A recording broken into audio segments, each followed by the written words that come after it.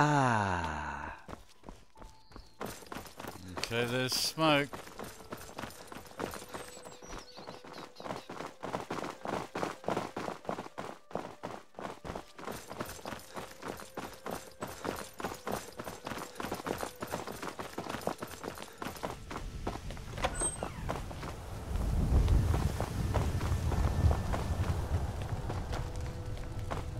She's still in there! Dragonborn!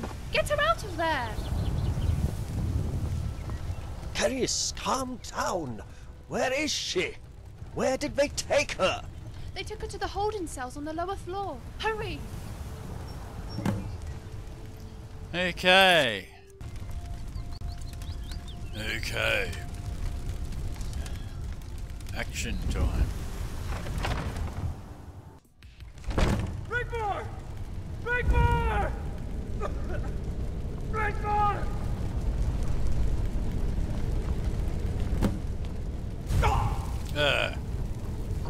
It's hot in here.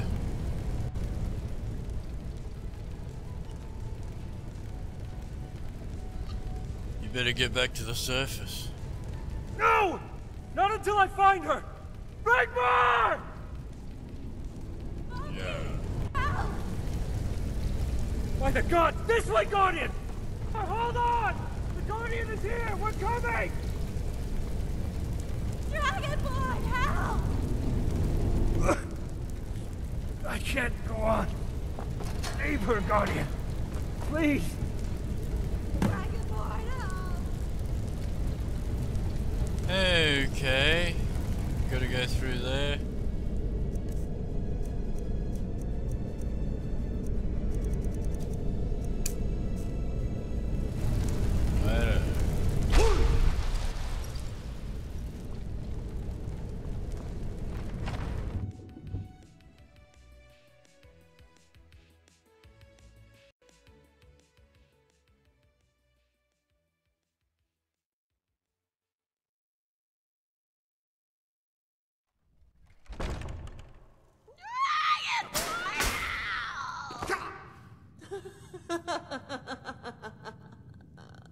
Okay.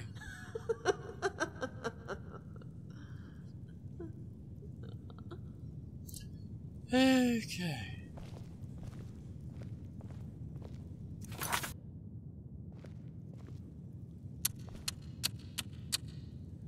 I'm sorry, Guardian. I truly am.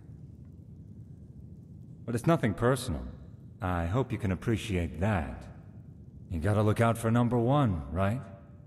I only wanted Bruma County, nothing more. Rigmor means nothing to me. She never has. Used to get right up my nose. She would just never shut up. The amount of shit I had to listen to. She would just go on and on and on. Did she ever do that with you? Yes, of course. I'm sure she did.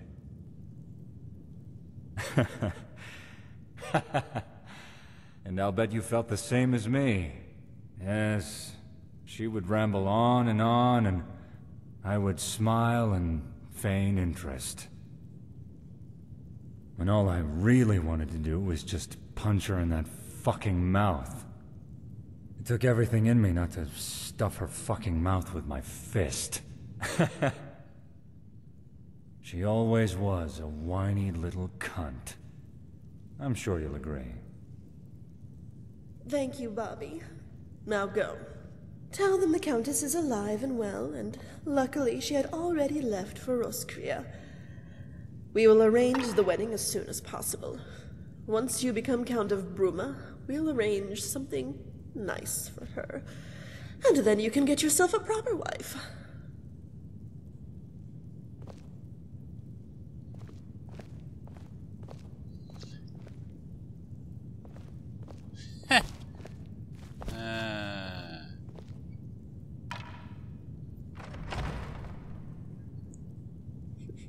I must give Bobby a nice, slow, meaningful death for talking about Rigmor like that. He's such utter scum. Dragonborn, Dragonborn. Dragonborn. Not the brightest candle in the stack either, are we? Again, you have proven yourself to be way out of your depth. I expected so much more from you. All those big words. Oh, what was it you called me again? Don't you find it also paradoxical that you, Tamriel's most powerful killing machine, is reduced to a shameful, obsolete wretch? Twice now you have placed Rigmor in mortal danger, and what's really tragic is right now, when she does need you, you're not there for her. It truly is heartbreaking, because she really is a great girl, and she's been through so much. After our last little meeting, I was so angry with myself. Oh, believe me, I wanted to hurt her because of you. I was thinking of you in that filthy cell as I hacked away at her beautiful hair. Then she began to cry. I wasn't expecting that. Then when I stood behind her and ripped her dress almost completely in two, she tried to dignify her modesty by crossing her arms. And then I saw it. From that moment, we became sisters. No, lovers. She moved me. I felt every single lash she felt, and I wanted to cry with her. I wanted to hold her close, tightly in my arms, and tell her everything will be okay. Don't cry. Shh. No one is ever going to hurt you again. Shh. For I am now your guardian and protector, and no man shall ever place his hands on you. From this moment, you are eternally mine. Sadly, this is where we say goodbye. Don't worry about Rigmor. She's in safe hands now. Oh, here. I thought you might appreciate a small gift. It's a lock of Rigmor's hair. Well, actually, it was a lock of her hair. Still, no need to thank me. By the way, these labyrinths under the city are ancient, but this one has a particular something special. One of a kind, literally. I do hope you brought a torch with you. You'll need it. But here, take mine just in case. When you do come face to face with death, I would hate for you not to be able to see it coming.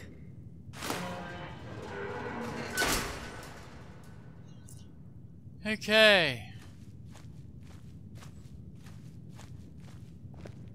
Well, Goodbye, Dragonborn. before, when they were up there, I used unrelenting force on them. And that aggroed them and made them fall in here with me. But of course, that broke the quest. So here we are. Okay. Okay.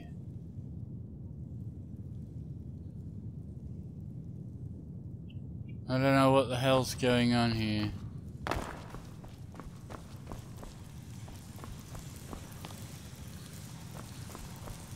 We can't move there. I don't know why we can't fucking move there.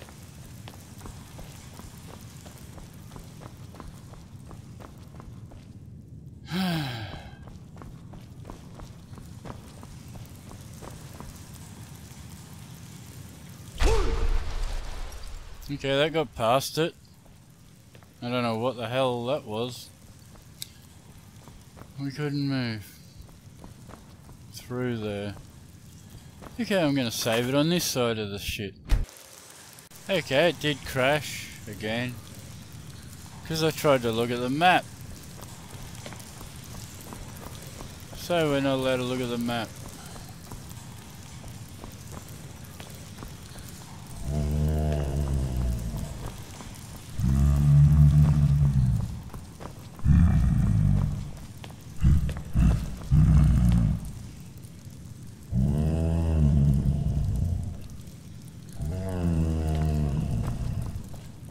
what that is, but...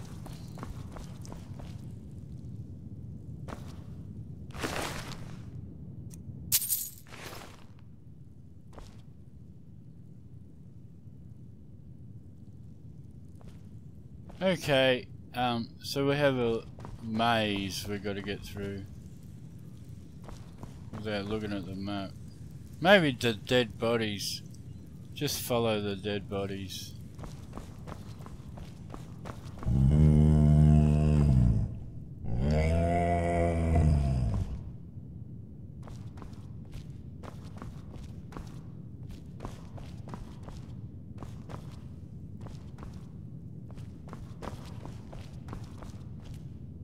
Blood. The dead bodies. They're all got torches.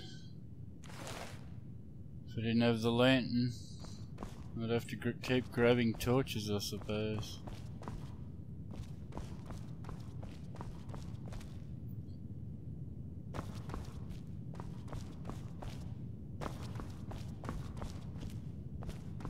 Okay, yeah.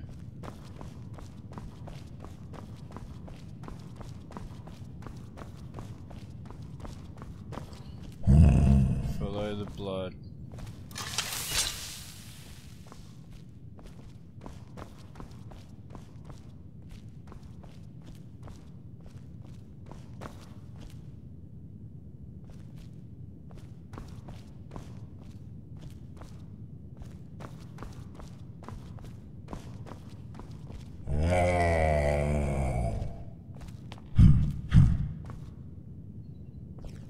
Come out, wherever you are. A lot of bodies here. Okay, I think I've made it through the maze.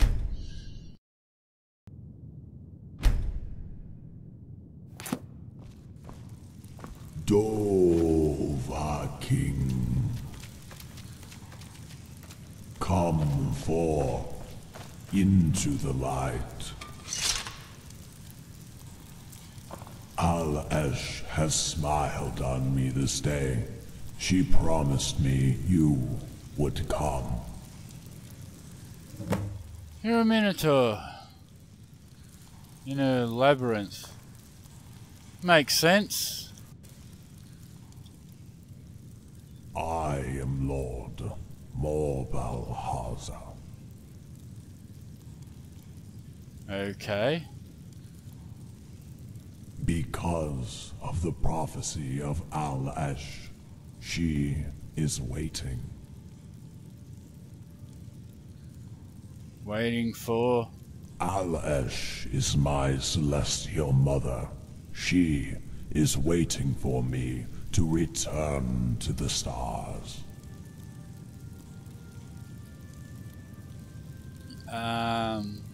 You're not extinct? I am the last of my kind. Ones are many and thrived all over Tamriel. Al-Esh looked down and she was pleased. We lived here in peace and flourished. Many amongst the jewel-encrusted cities of ancient Cyrodiil. Our wings carrying us up high into far-off lands, we were the children of Al-Esh, and like winged horn gods, we played amongst the stars, and took our place amongst the many people. But the hearts of men became dark, and they came to fear us. We were shunned, reduced to the status of beasts and monsters, and we retreated into the dark caves and forests of the land. For thousands of years, we watched their empires rise and fall, the elven kingdoms come and go, mighty dwarven citadels crumble and ruin. But we were the blight of Min and Mer.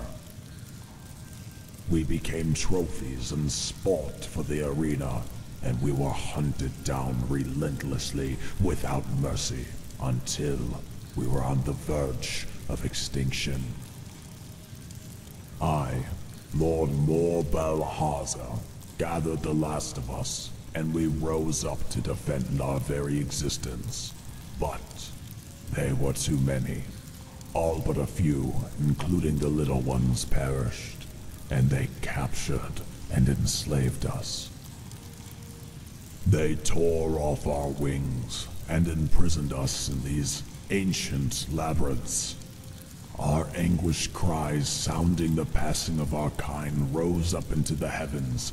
Alesh heard our cries and was angry, and she cursed the land. All that sought to reign over it would never find peace until her children were free. Tamriel would plunge into ruin, decadence, and perpetual war, everlasting.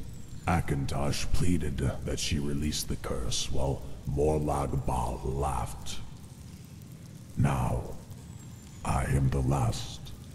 Alesh is calling, and I have been waiting for the coming of a half-beast. One of my kind, to free Lord Morbalhaza and release the curse. And it will signal the beginning of a new golden age, and the arrival of a chosen queen of Tamriel.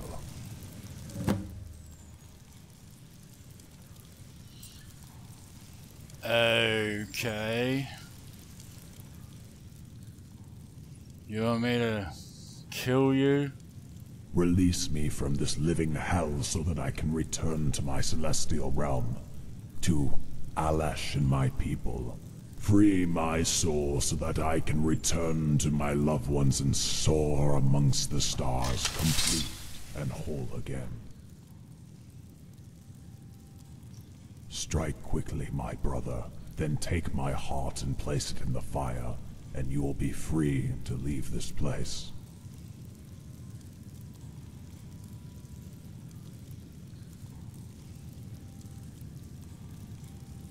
Okay.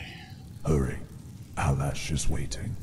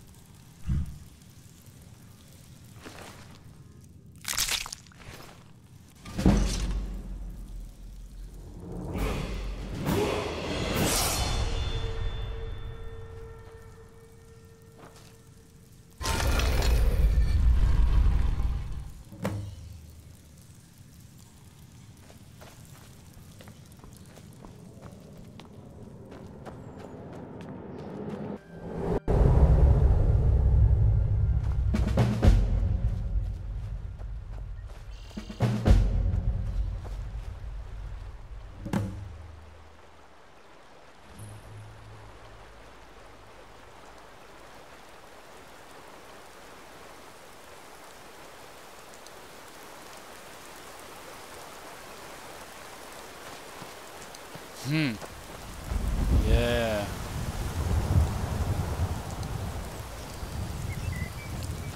It's the same exit.